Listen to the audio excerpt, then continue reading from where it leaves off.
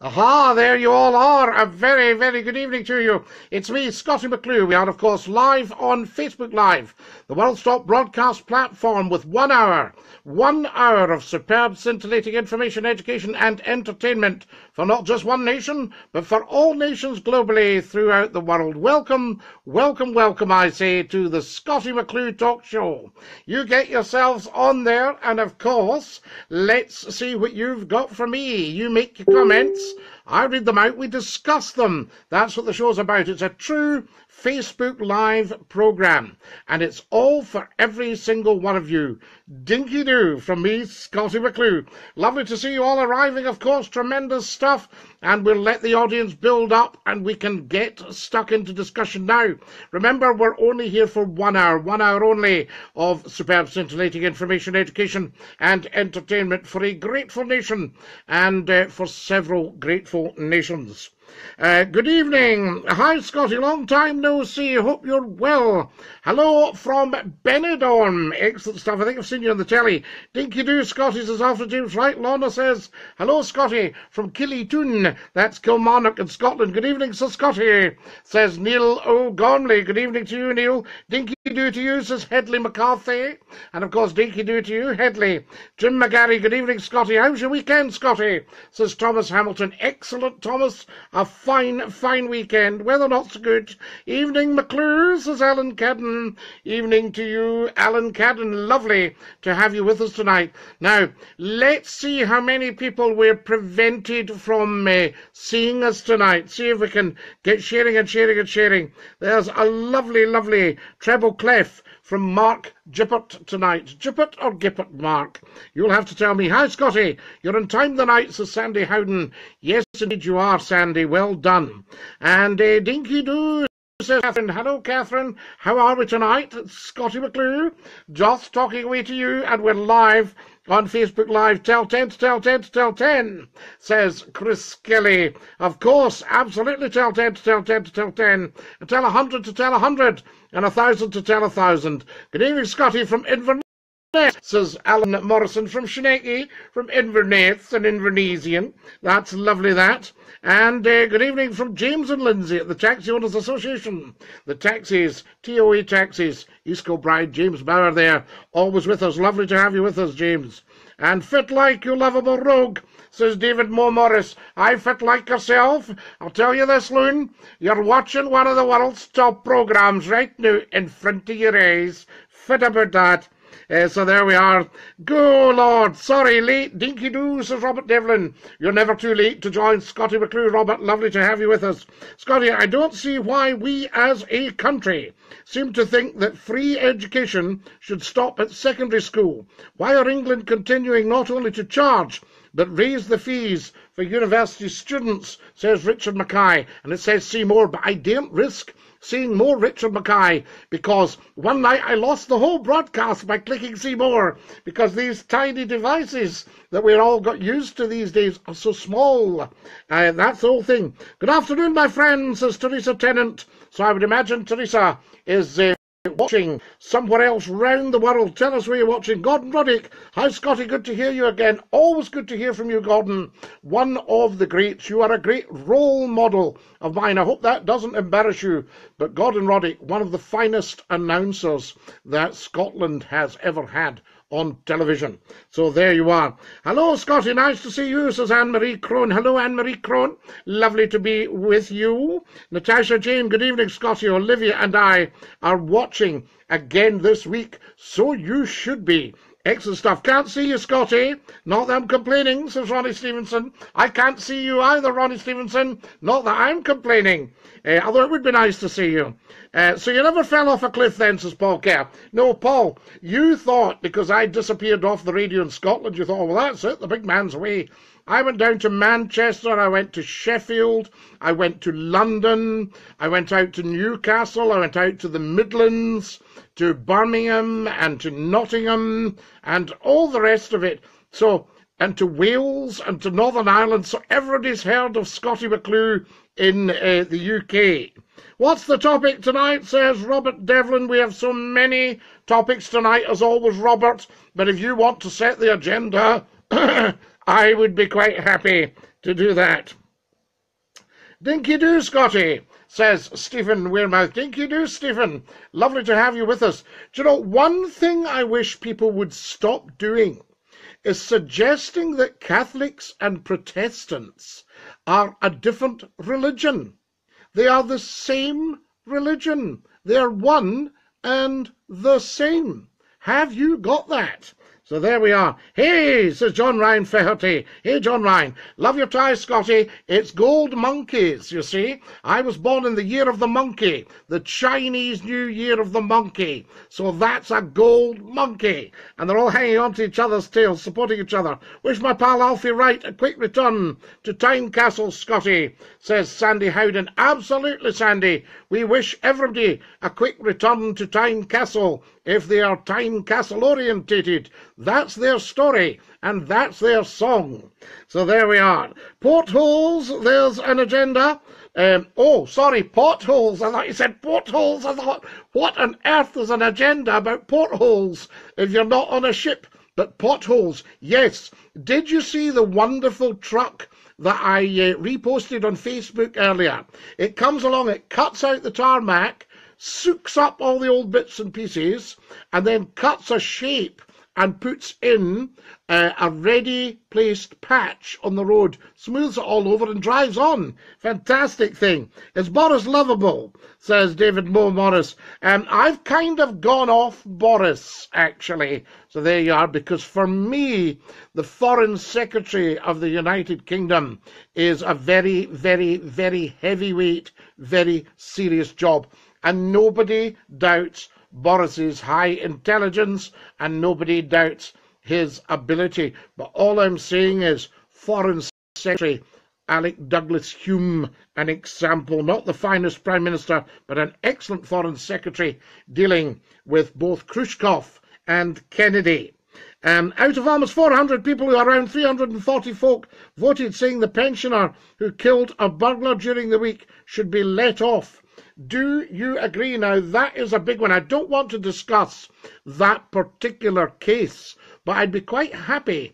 Well, happy is probably the wrong word, but I would be willing to discuss in general what force should be allowed and acceptable if somebody's burgling your house and scaring the wits out you, and if it's your life or theirs. Anyone else getting a blank screen? I sincerely hope not. Perhaps you should put your monitor on. Scotty, is it not about high time we encouraged our kids to use the green spaces around their homes? Get the signs away, the jerseys down and the footballs, cricket, tennis, whatever. Yes, I think we should speak to, not that I think they would do it, but I think we should speak to the phone companies and say, can you put everybody's phone off during school hours except for emergency calls?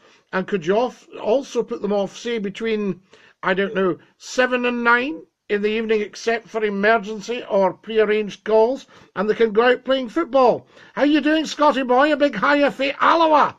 I hope you're well, says Alan. Very well, Alan. Lovely to hear you. Fantastic idea, Scotty. Our council in East Kilbride, we need a replacement, as it's full of these horrible things, a total mess. So there we are now. Who is an expert on potholes? Who can tell me what causes them? Is it poor maintenance? Is it all the salt and chemicals on the road in the winter? Is it water getting into the cracks and expanding when it freezes as ice and packing snow, etc., etc.? Do tell. I see the Russian spy and his daughter are getting well again, Scotty. Something funny going on there, I think. Well, somebody was hinting earlier about what he was actually investigating, allegedly. So there we are. Or the plastic recycling video. That lasts a long time. The plastic stuff lasts longer than the time. Yes, I'm very, very big on this. I got very, very excited when I found we could find a recycling use for plastic. I can't hear you, Scotty. I can see the messages, but the screen is black. Can everybody else see Scottie McClue right now? Do tell. I can't see anything, says VJ Dukram. Hey, how are you? Good evening, Scotty. Dinky-Doo. Hi, Scotty. I'm dead from drinking whiskey yesterday on a charity evening. Michael Eula, charity evening. You're not meant to be drinking whiskey all the time. You're meant to be giving to charity. Novichok or a conspiracy, says David Momers. Well, who knows, David? We don't actually know, although conspiracy theorists, you've got to keep an eye on them. Hi, Scotty from East Kilbride. I agree, Karen, says James.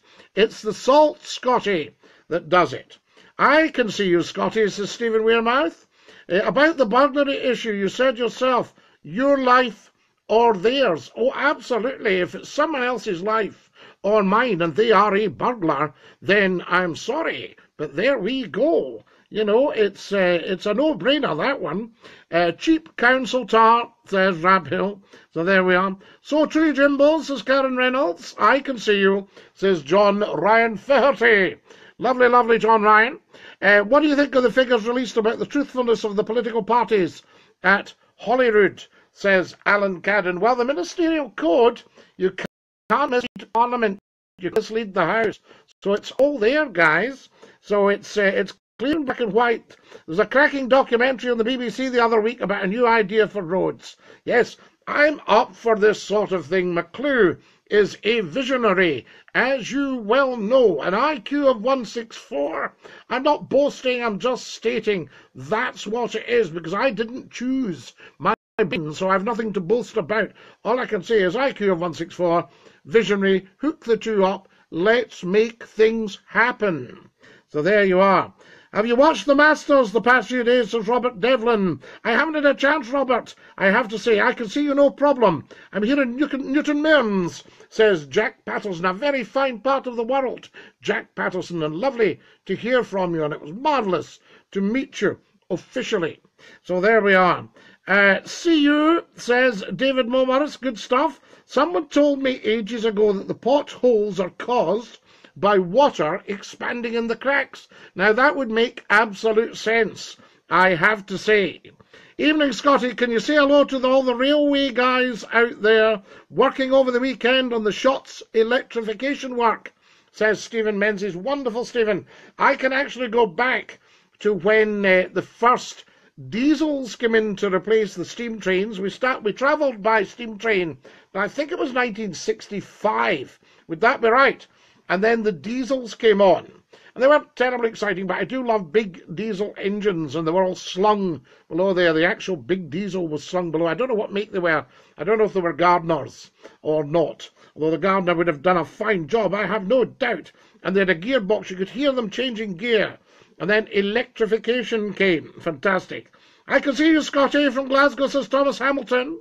Scotty, German roads are the best. So there we are. Always remember a policeman saying, if you catch a burglar, kick the hell out of him and put him at the bottom of your stairs. And then the police come and collect them. That's not my advice, by the way, folks. Just letting you know. Evening, Scotty. Evening. Hiya, Scotty, says Lorna Smedley Hardy. Lovely to have you with us. Gordon Stilling's watching, and he should be coming on. I want to hear about the red double-deck bus, the Decker, as they call them. Smashing pic of your mum and dad. Love the one of your dad in his full kilt. The Fusilier's kilt, says Robert Devlin. No, Robert, believe it or not, my father was an Argyll man, but he ended up in the Queen's Own Cameron Highlanders. I think they used to swap them about depending on who was who, and apparently it was quite amusing, if you're amused by this sort of thing, that they all had to learn what their pipe tune was, the regimental march, and they were to march off with it. But if somebody turned the wrong way and marched off, apparently they could end up in the wrong regiment. So there you are. But yeah, that's Mum and Dad. They were a lovely, lovely couple, and they were lovely, lovely people. They really were. I was very lucky. Have you ever went our way? Your socks on the wrong feet, neck, with a red neck. Have you ever went away, I think he means. He's maybe using that predictive text. Now, how do you get rid of that? Because that's driving me up the wall. It's changing every word I'm writing to people. Gordon Sterling, sorry I'm late, Scotty. Have I missed anything? You've missed stacks and stacks and stacks, Gordon Sterling. And you've also missed a reference to your good self and the Deckers, as they call them. There you are. Scotty, if you were in charge of BBC Scotland, what would you do to rebuild the viewing and listening base? I think I might put myself on mid-morning on Radio Scotland, and I think I also might, or in the afternoon on Radio Scotland. So there we are, the McClue's Lounge in the afternoon, and I think I might also put myself on for half an hour on a Friday night on BBC Scotland television. So there we are, and have the phones opened up so you could make your comment. I remember writing to one of the top people at the BBC and said, why don't you have a programme that allows people to feed back and get rid of all their angst and their bile?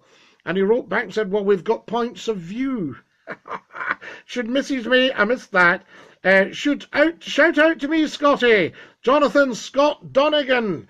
Dinky-Doo to you, Jonathan Scott Donegan. A big shout out to you. But I would also obviously want to get the administration right for the BBC and make sure that we were orientating a lot of stuff towards Scotland big style, so it weren't regarded as a branch office of Broadcasting House in London. And I would make sure that the coverage for the Scottish Parliament and the Scottish Government was absolutely right up to the limit, so that everybody knew the wonderful stuff that the Scottish Government are doing. So there we are. And can you get rid of that text in the settings? Says Jonathan Scott Donegan. Oh yes, the predictive text. I'll check the settings. Which settings is it? Obviously not the Facebook settings. It must be for the device. Tony Mac, sorry I haven't been on for a bit. What's up for discussion tonight? We're having a look at potholes tonight, Tony Mac. We're discussing that. Scotty, do you do FaceTime? Says Thomas Hamilton. Now, I've heard all about FaceTime. What exactly is involved in it? I don't have the messenger on in this particular device simply because it shuts off the broadcast when someone comes on. So there you are. But FaceTime, tell me more about it. And cheers, you've made my night, says Jonathan Scott Donegan. Well, you've made our night, Jonathan Scott Donegan, you see. Action equals reaction, the first law of physics.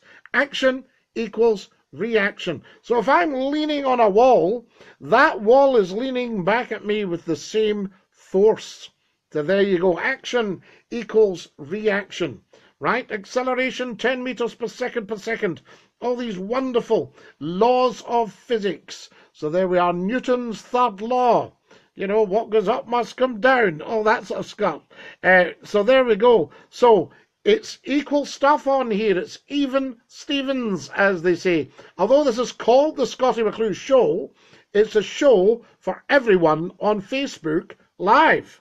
You're a legend, McClue. In the settings, it's under type settings on the tablet, under predictive text, just switch it off, says Jonathan Scott Donegan. I think I'll be doing that because it's been driving me up the wall and I've had to keep going back. Scotty, why are there no potholes in the cycle lanes?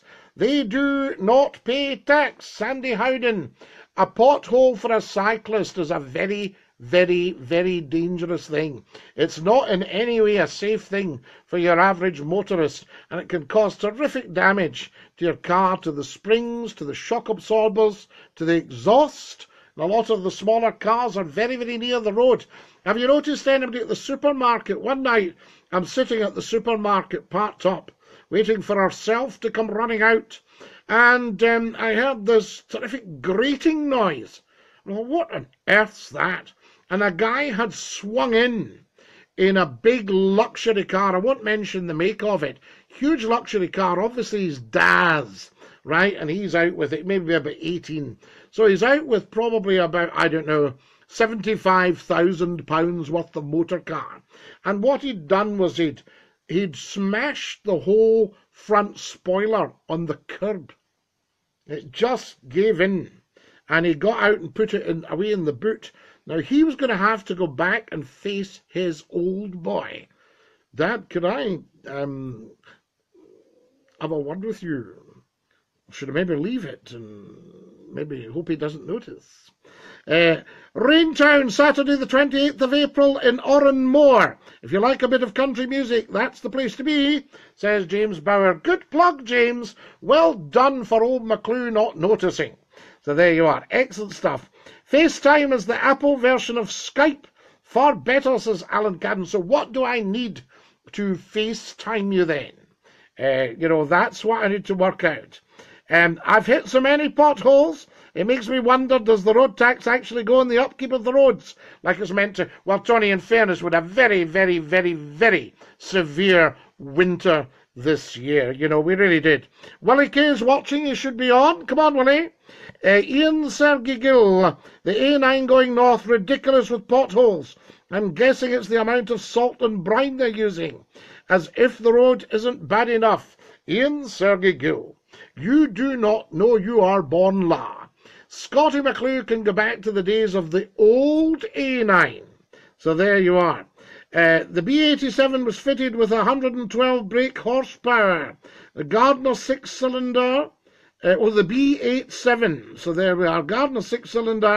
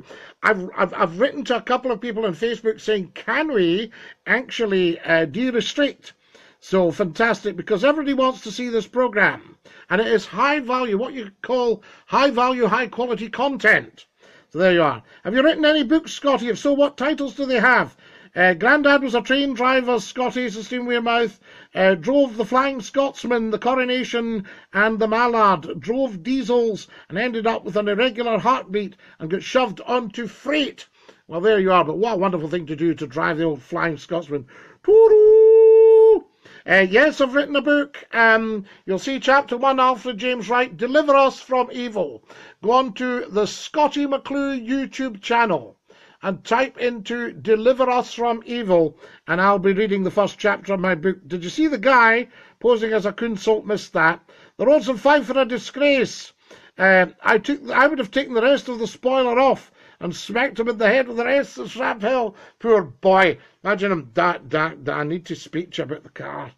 Oh, shared, Scotty, says John Finlay. Shared, Scotty, says Debs and Davy Crombie. And a wee kiss to you guys as well, of course. Tremendous. Suzanne Brooks says, hello. Hello, Suzanne Brooks. Right, guys, get sharing. Tell everybody. Tell 10 to tell 10 to tell 10. Scottie McClue is live on Facebook Live just for you, saying Dinky-Doo. Shall I sit back a bit? I'm always frightened because I'm a radio man. I'm sure you guys are very, very kind of you to put up with my puss, the fasog. I tell you that. Hello, Suzanne Brooks. Lovely to have you. You look like a president, says Anrud Singh. Anrud Singh, lovely to have you with us. Where are you watching from? Thank you very much for that. I think I will have to do one of these high-powered jobs. I had some young people telling me recently, they said, sir, you are a world leader. I said, thank you. So there you are. And they said, in a nice way. And I said, thank you. So there you are. Bring them on. Come on, David McGurr's there. Lovely to have you, David McGurr.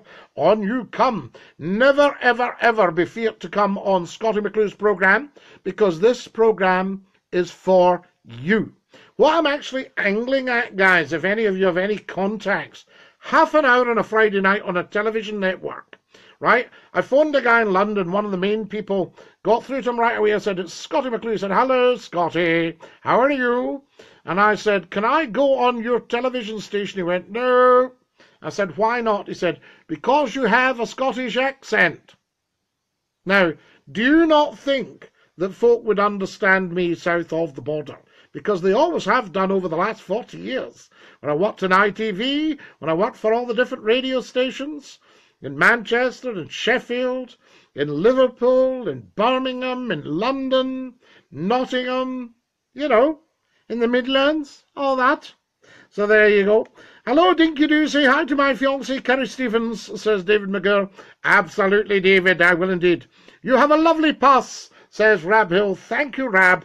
I think you're one of the few. So there you are. Never in the field of human conflict was so much owed by the many to the few.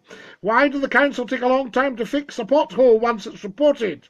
They only do anything about it if someone makes a claim.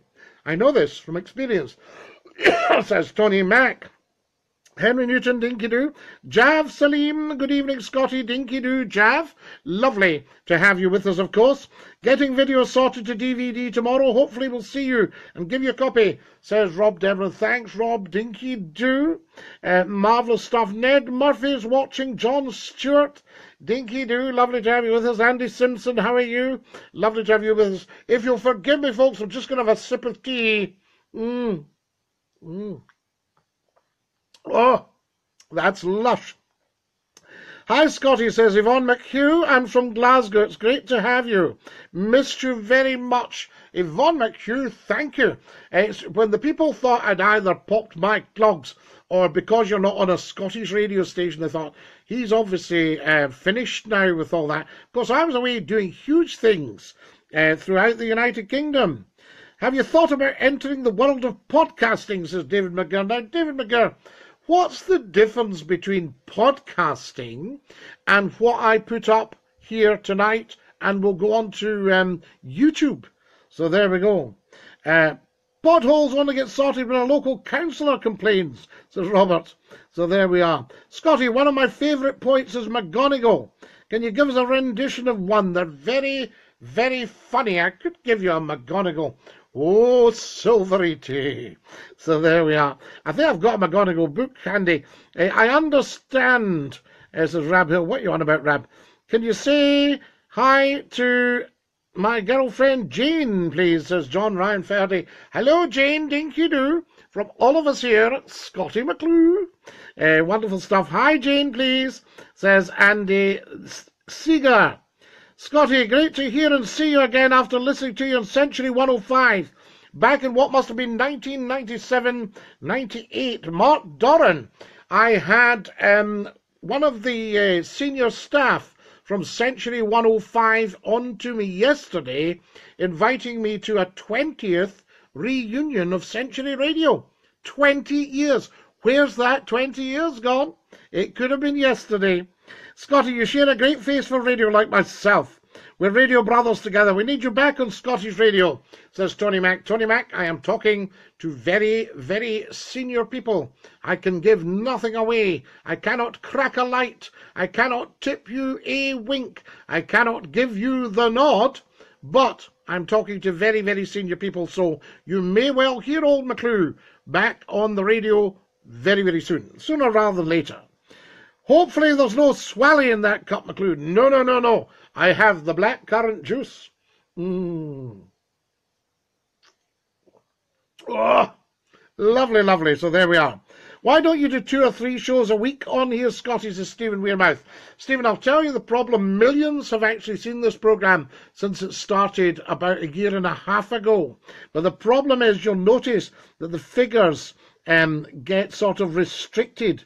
So there we are. How many years are you old? You live long, says Anara Singh. Anara Singh, how old do you think I am? Because I don't feel terribly old, I have to say. Would you consider doing the Celebrity Jungle programmes, as Lorna Meikle? Yes, I nearly got right into the final of Big Brother. I went down to Arsenal's stadium, the Emirates Stadium in London, and I walked in to audition. The lady said, "Excuse, can I help you, sir?" Sorry, excuse me a minute. Can I help you, sir? And I said, yes, I'd like to audition for Big Brother, if I may. And she said, oh, you certainly may. And she went and got a friend. She went, you want to see this guy that's just walked in? So that was that. It was amazing. And then they came and interviewed and everything, because a lot of young people for that. Yo, Scotty, not heard from you in years. Used to love your radio shows in Manchester, says John Brown. John Brown, hopefully we'll get back in touch with you. We only need one switched-on programmer. One who's smart enough to get a big audience and have Scottie McClue on.